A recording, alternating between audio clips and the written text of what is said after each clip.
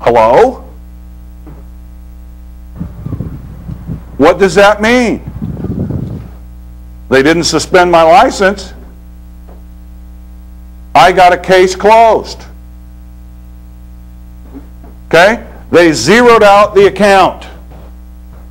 The judge knew exactly what I did, and he did exactly the right thing.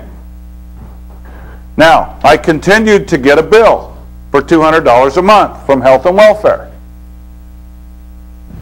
till November of last year, when I was really, at that point in time, just absolutely everything I was doing was the affidavit of denial, or specific negative averment. And I said, well, let me try this, because I'm sick of getting these letters from these people.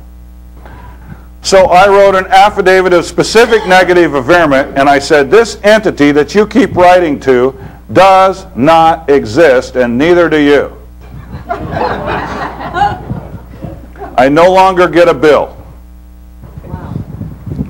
My bill, last bill that came from them was November, after they got it. Now, I did get one letter, and that letter was not computer generated, and the poor person that typed it is not very good at English. There were misspelled words, no punctuation. It was horrible.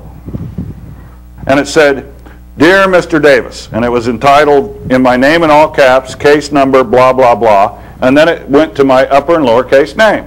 "Dear Mr. Davis, we must speak to you immediately. We have to talk to you personally. We can talk to no one but you.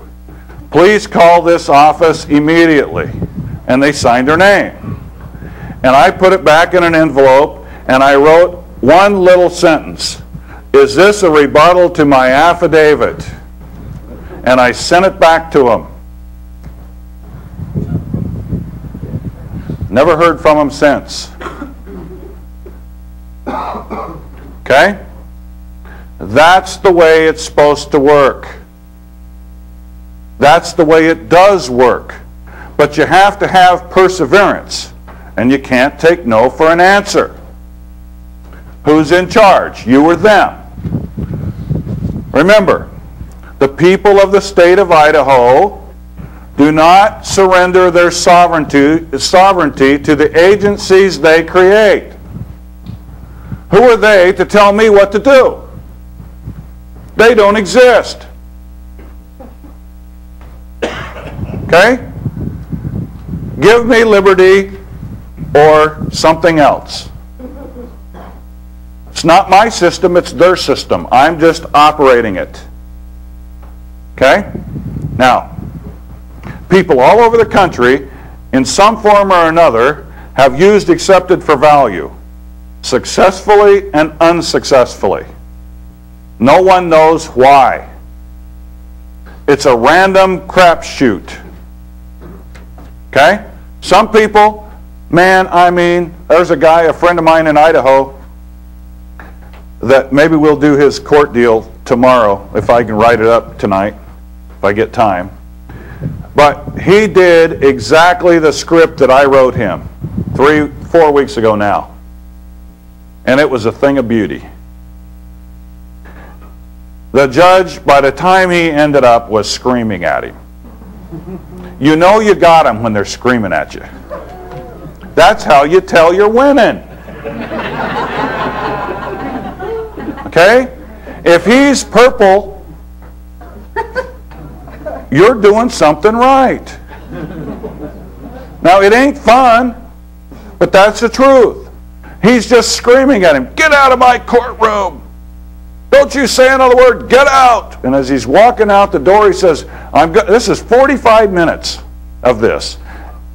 As he's walking out the double doors, he yells at him, "I'm going to issue a bench warrant for your failure to appear."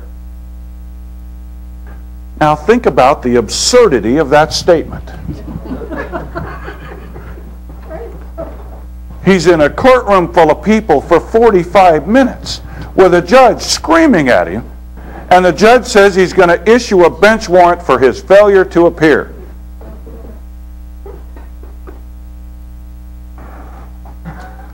"5 days later, he gets a notice from the court. This is your notice that you failed to appear for your hearing. So we talked about it, and he says, what should I do? I says, what do you think? He says, well, I was going to accept it for value. I said, good plan. This is a guy that lives in Oregon, has an Idaho driver's license that's suspended in Oregon, gets a ticket in Idaho, and everyone he gets a ticket on, he just accepts it for value and doesn't even go to court. It just goes away.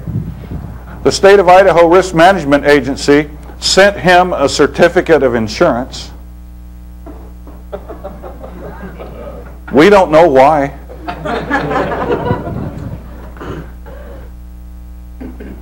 When he got stopped, it was for not wearing a seatbelt in Oregon. Then the cop runs his license. He doesn't have insurance. He hasn't had insurance for 3 years. He's got a pile of tickets for that. He's got a suspended license in Oregon, but not in Idaho, and it's an Idaho license. All they do is tow his car, and it costs him some money to get it back, and the judge wants $175 from him. Well, Greg goes through this little spiel that I give him about what is my remedy, and the end result is that in the end, there isn't anything they can do. By oath of office, they are executing public policy. And when we turn it around and we say, listen, Judge, we know just as much about it as you do. Now what do you want to do? I don't care to tell all these other people in the courtroom, Your Honor, what it is that you and I are talking about here. If you don't want to, I won't. I'm simply saying there's no controversy before the court. Why am I here? Okay? If I've accepted this matter for value, where is the controversy? I have agreed. Here's my signature for the money. What is the problem? What is my remedy? Now, I'm going to put it, how much time? We got a couple minutes? Okay. When we take a short break here for the tape, when we start up again, we're going to talk about in a nutshell how you can understand everything that we're going to talk about from now on.